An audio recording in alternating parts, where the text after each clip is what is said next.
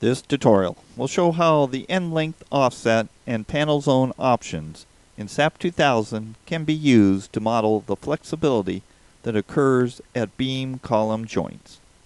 The flexibility at the joint where a beam connects to a column can significantly impact the overall behavior of a frame structure, so correctly modeling it is important. SAP 2000 offers the ability to easily fine-tune the flexibility at these joints using end-length offsets, which are assigned to frame objects, and panel zones, which are assigned to the joints themselves. We will show both options for a simple steel frame, and we will use lateral displacements to compare behavior, although other quantities, such as member forces and modes, would also be affected. Our model is a simple 3-story, 3-bay frame with W21 beams and W14 columns. It is loaded with a static lateral load called EQ.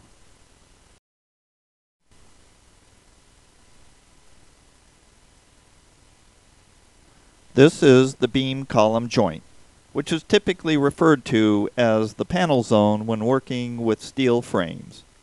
It is the flexibility within this zone that we wish to model. We will model the flexibility of the beam column joint using 3 different approaches. First, center to center. Historically, this is the most common and is the simplest modeling approach. The beam section is continued to the column center.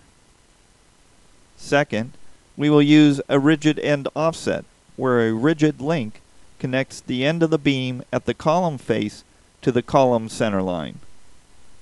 And third, we explicitly model the panel zone with springs.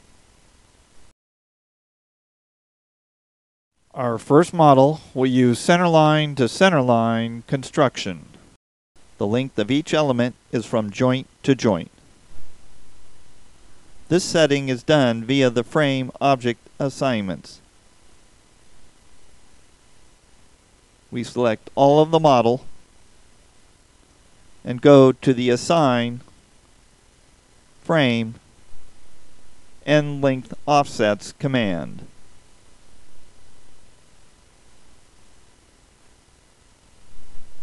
Select the Automatic from Connectivity option, and this means that the program will determine the length of the end offset from the actual beam and column sizes.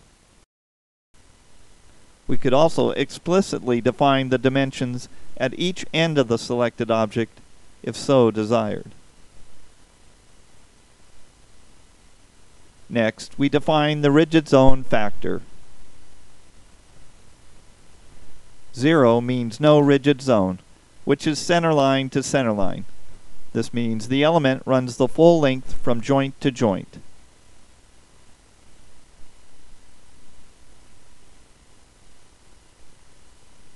1 means fully rigid.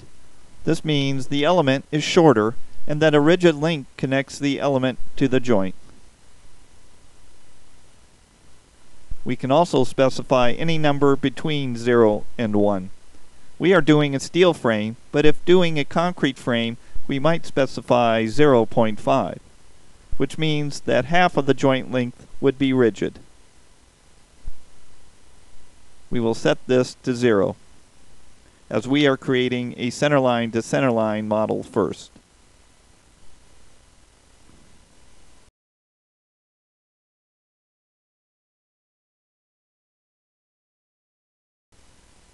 If we right-click on a column frame object, note that the program has determined the offset based on the beam dimensions.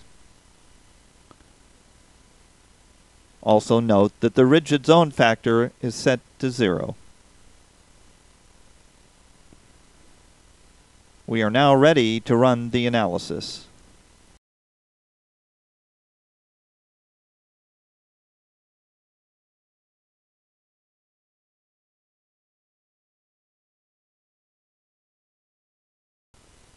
We will switch the elevation view to show the deformed shape due to the static lateral load EQ. Moving the cursor to the top right corner shows a lateral displacement in the local U1 direction of 0.483 inches. Remember this number for future comparison to the other beam column joint models we will run.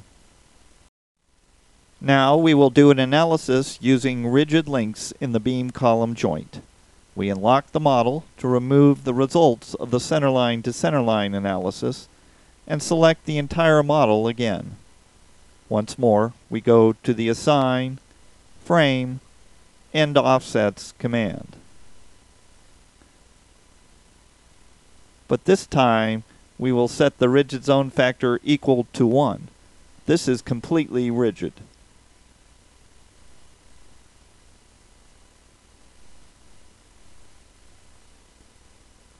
If we right-click on a beam frame object, note that the program has determined the beam offset links based on the column dimensions. Also note that the rigid zone factor is set to 1. We will now rerun the analysis.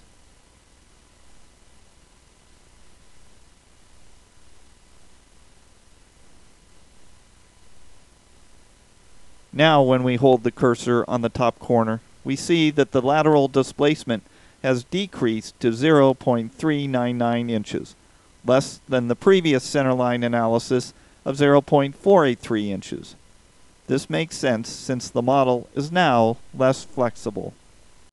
The next approach we will show is where the beam column joint is explicitly modeled using the panel zone option. What we are looking to do is include the effects of panel zone deformations. That is, how the zone located at the intersection of a column and beam deforms.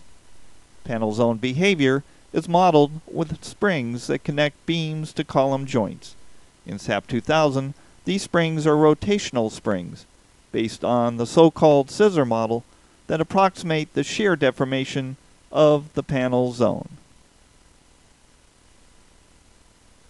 Check to make sure that the rigid zone factor is still set to 1. We will leave these set to 1 so that all of the joint flexibility will be controlled by the panel zone springs. Once again, unlock the model to remove the results of the previous analysis. Unlike the end length offsets that were assigned to the frames, panel zones are assigned to the joints. Select all of the joints above the base that have beams framing into them, and this time go to the Assign Joint Panel Zones command. Again, the panel zone option creates rotational springs that connect the beam to the column.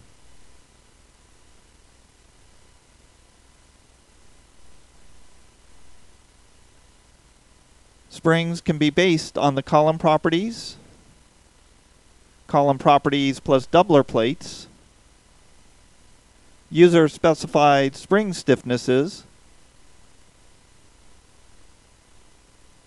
or previously defined link objects may be used. Here we will use the elastic properties from column option, and note that this option can only be used with the beams to other objects option.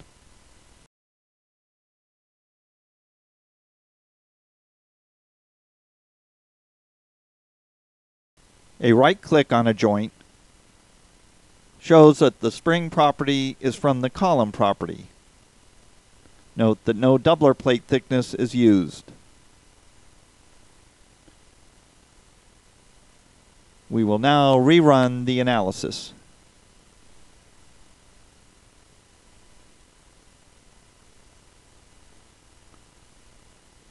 The lateral displacement at the corner is now 0.531 inches. As expected, the displacement when including the panel zone deformation is greater than that when using just the rigid zone factor of 1 without the panel zone springs. For our last model, we are going to add a doubler plate to see how the displacement is affected.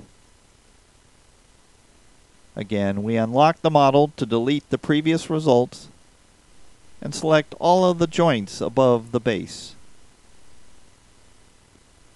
this time when we go to the Assign, Joints, Panel Zones command. We will select the Elastic Properties from Column and Doubler Plate option, and we'll add a 1/2 inch thick plate.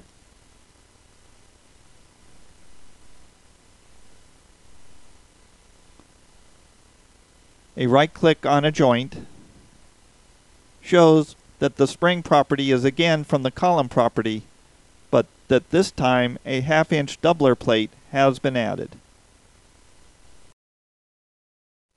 Running the analysis once more,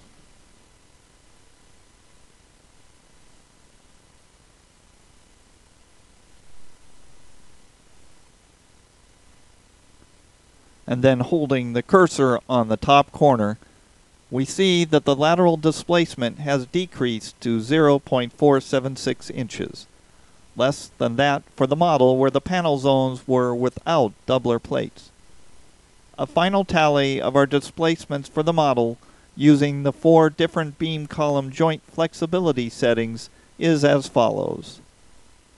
The analysis where the beam column joint was modeled as completely rigid resulted in the smallest displacement, as expected, and the analysis where the panel zones were explicitly modeled using panel zone springs based on the column properties resulted in the largest displacements.